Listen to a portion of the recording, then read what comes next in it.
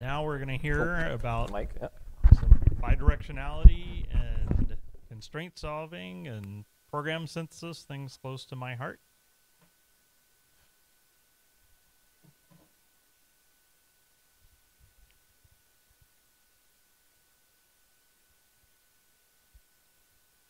There's work coming out of the Netherlands, correct? Do I pronounce it Niek? Is that how you say it? Niek. Niek. All right, welcome, Niek. Thank you.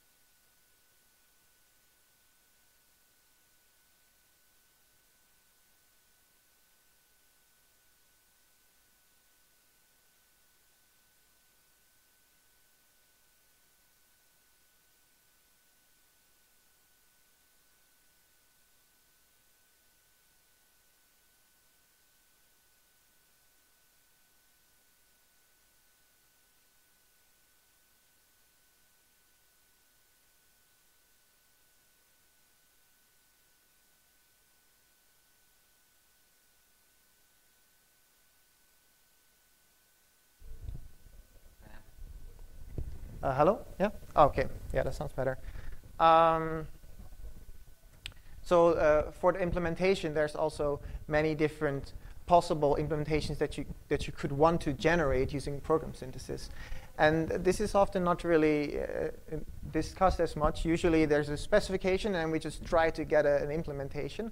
But in some way, figuring out which implementation you actually want is part of the specification, even though those implementations are equivalent. So a common implementation for the dupli function would be the structurally recursive one, which hopefully this syntax is familiar by now. But you could have the same function using a recursion scheme such as a right fold, which is basically the same, but it's a slightly different approach. Or you could use helper functions or imported functions such as concat and map. So in this case, we map some function over the list that replaces every element by a list containing that element twice. And then we have a list of lists which we concatenate again. And there's many more programs, such as, for example, this one, which I think is quite nice, but might not be the most insightful or not really the one that you would want. And my argument is that the main difference between these implementations is actually the functions that are used to define it. I hope you agree on that.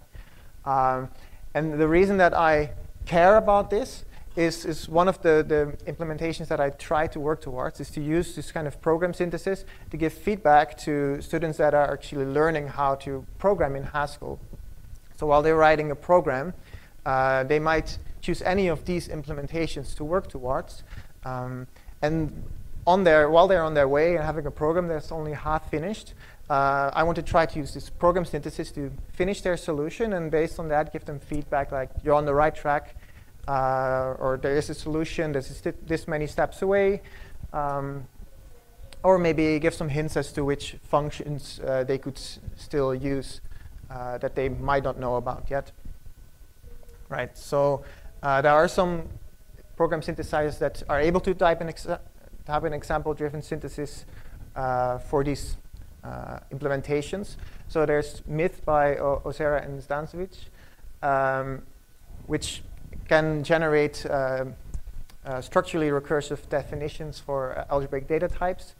And then there's an extension, Smyth by Lubin et al., which introduces the idea of sketching, where you start from a program that's already like half filled in with some holes.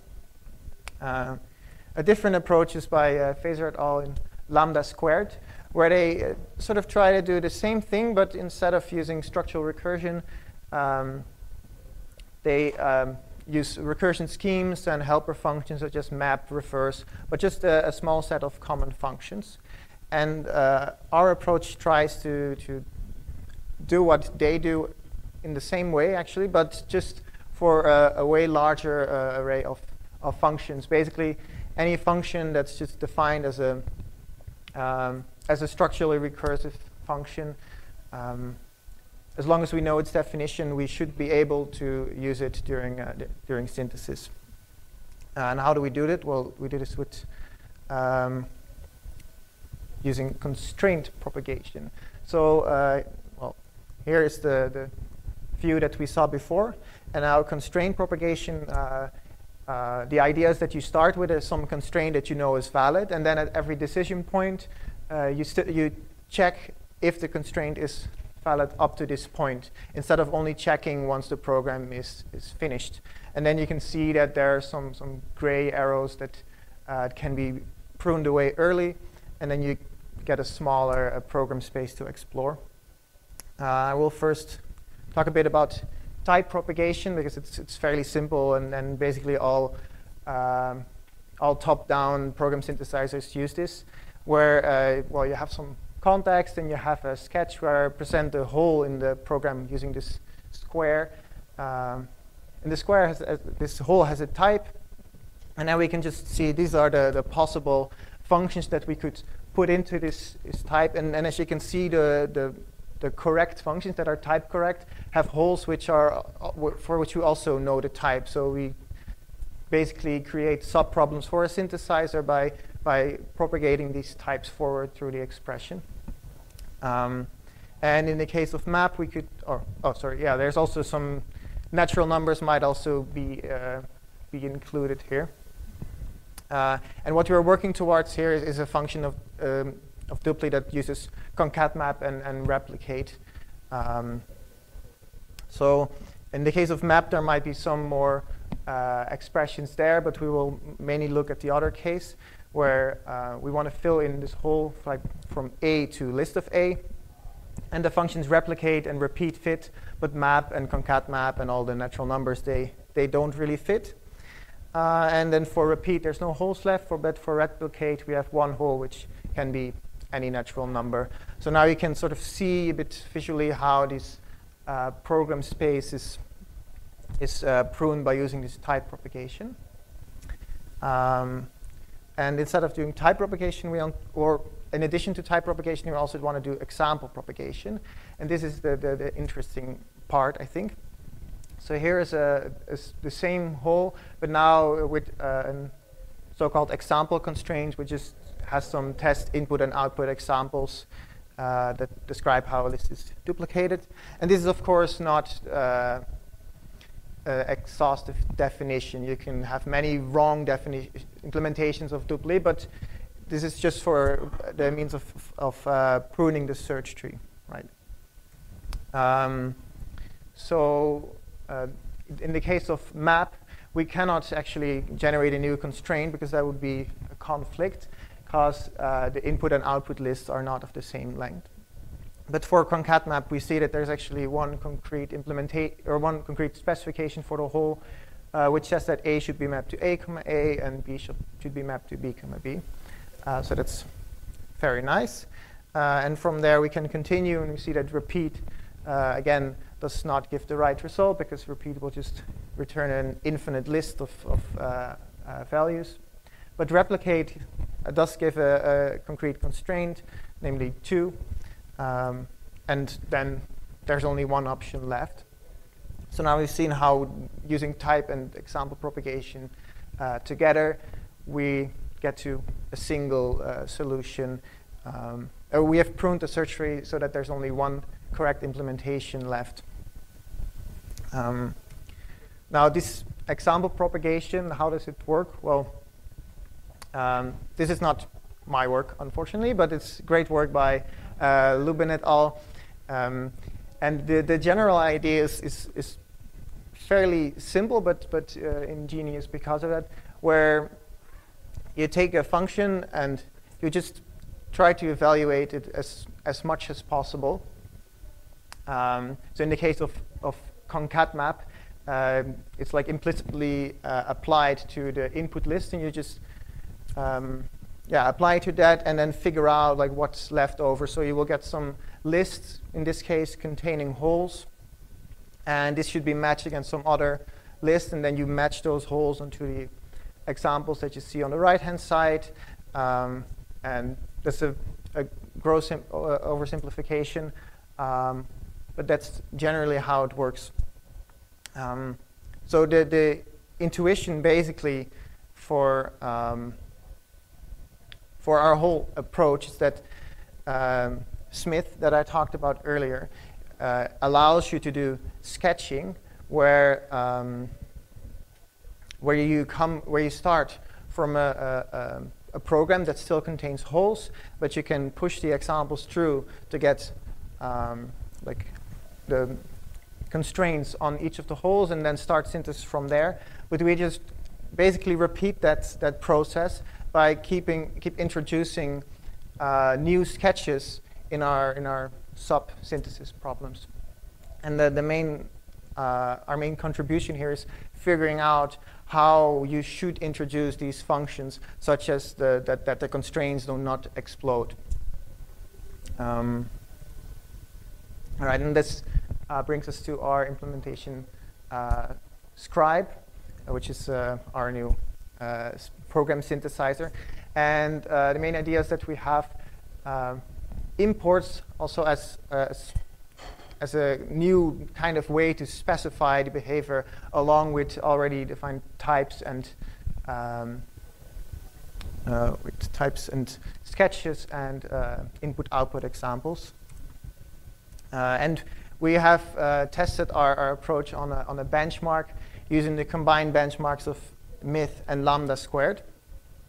And well, 5 times speed up sounds nice, but I have to add, this is a 5 times speed up of our own synthesizer compared to our synthesizer without this example propagation. But the promising thing is that lambda squared uses a very similar approach, where they use example propagation for very specific functions, handcrafted propagation rules. And they also saw a 5 or I think maybe 6 times speed up compared to not using these rules. So it seems that our approach has a similar benefits, but can be applied way more generally on different kinds of functions. So yeah, in the end, this will lead us to a correct implementation, given all these constraints. So we combine the context, in this case map, the types, the sketch, and the examples. And then additionally, we have some extra things to get to the concrete solution. So by introducing all these possible helper functions that you can introduce yourself, wait, I'm getting a bit ahead of myself. I'm talking about normalization now. You introduce a lot of expressions that are not in normal form. So we use some normalization techniques to prune away many expressions that would not be a normal form. And this is also used in similar papers. This is not new work, but this is a necessary addition that we had to do when introducing a context. And we use weights to perform basically a weighted search instead of backtracking. And I don't have a slide for this, I think, but if we go back a little bit, you can imagine that the weights basically stretch out the arrows. So if you want to make sure that this wrong program will not be found before our correct solution, then we might want to increase the weight so that this one is pushed further. And the way that we introduce these weights, among other things, is that we look at the examples that are generated throughout the synthesis, and then we try to figure out if those constraints actually lead to a better solution. So we use the constraints not only to prune away large swaths of the program space, but we also use it as a sort of heuristic to guide us to a correct implementation. All right, that's basically all I had to say. I think I may be a bit early, but I don't think that's a big problem because we're having lunch soon. So yeah, thank you all for coming here, and I hope you have some questions. Thank you, Niek. Any questions? Have you considered adding something like quick check properties as one of the ways to rule out the bad ones? Yes, so quick check that's a way of using properties as a specification. some kind of properties, yeah. Yes, I've definitely considered that. One problem is a bit that the overhead of propagating these constraints is sort of exponential in the size of the input-output examples that you have. So if you use quick check and just generate a bunch of input-output examples from a property, then it's not very beneficial. But what you could do, which I'm still working on, is that you incrementally add more input-output examples based on quick check. So you start with none, find the first program, use quick check to find a counterexample, and then find a correct example to continue. So you have like a counterexample guided synthesis loop.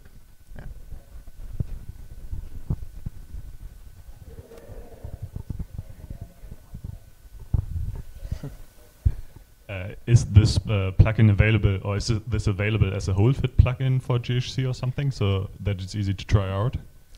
No, unfortunately not as a plugin. There is just the code is available, of course. But okay, so do you think it's feasible to include that somehow? Because then it's probably also very good for teaching.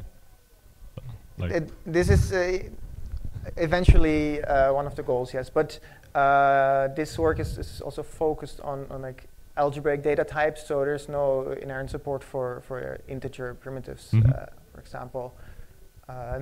Working a bit on ways to implement that, but that's further down the line. I was very impressed by the way you're propagating examples there, and it seems you mentioned that it was sort of tricky, and I was just trying to think myself how you would propagate examples through fold R, which has two boxes, and they sort of interact in sort of painful ways. Have you done any synthesizing of fold R cases? Yes, actually, synthesis with fold R is not that difficult. Let's see, the main problem, like it's a bit difficult to show on the slides, so that's why I didn't have an extensive example of it. But what basically happens is that the left-hand side of the constraints will contain holes, so we'll refer to other holes, and these will be eventually resolved. So new constraints will be introduced during the synthesis. So basically, fold R will not really contain any useful constraints, because there's almost, like most functions can be implemented using a fold. But then while more choices are made, this introduces more constraints. And yeah, for fold R, that works reasonably well. Yeah, there's some cases where it doesn't really work well, which is usually if there's if you try to synthesize like a hylomorphism or something where there's an intermediate structure that you don't know about.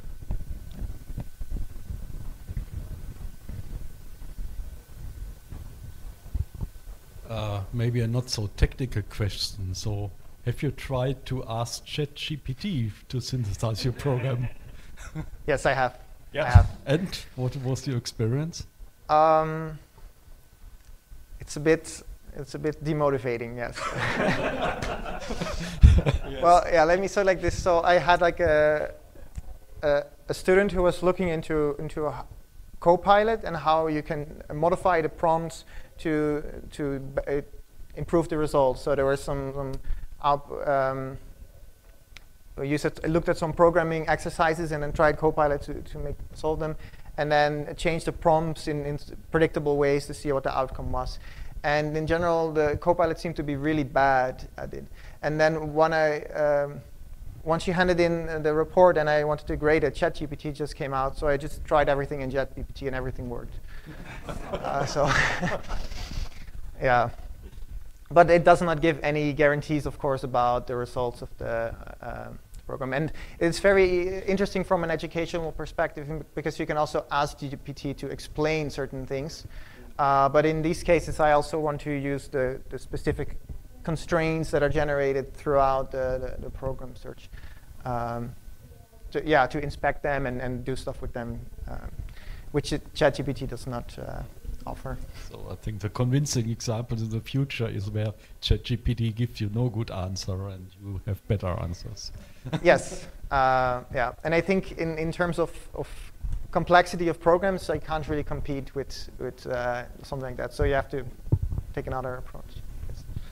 So I'm really interested in what your plans are for using this with students, because we've been building an example-driven synthesis tool, thinking about applying those in introductory programming courses, and we've been trying to figure out how to surface the result in a way that's helpful for students without encouraging the students to just guess stuff or just giving them the answer, which is obviously not helpful any more than handing them ChatGPT would be. Except ours might be more accurate, but still not very helpful. So I'm curious to hear more about your plans. Yeah, so I started out a bit from AskL. I don't know if you know about it, but it's a similar tool, but it doesn't use any program synthesis. It just has a bunch of model solutions and then tries to transform student attempts to conform to these model solutions and then tries to match them. And the feedback that it gives is really bad. The feedback is just, do this now, or introduce a pattern. It just tells you what to do. And this also means that the data sets that are generated by this kind of tool are pretty difficult. So I'm also trying to work on generating a non-biased data set of what students actually write during programs to see what kind of feedback they would want to receive. But the kinds of feedback that I think that you would be able to give with these synthesizers are things like, you're on the right track, you're this many steps away. Perhaps you can, if you sort of decompose a student program into whole fillings and then apply them one by one in a synthesis approach, you can sort of retrace the synthesis and figure out what the constraints were at different parts of their program, different parts of the implementation. And then you can point out where some conflict arises.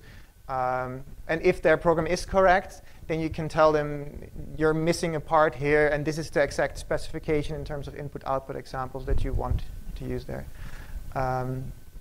I also would like, one of the main reasons that we sort of wanted to allow many different kinds of contexts to be used is so that you could have a student model that models which functions the student knows, and then based on that give feedback such as you might want to use the concat function, you may not have heard of it, and then point to some relevant media. Yeah. Does that answer your question? Right.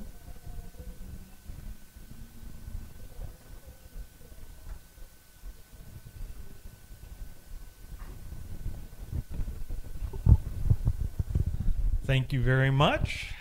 Let's thank Niek one more time.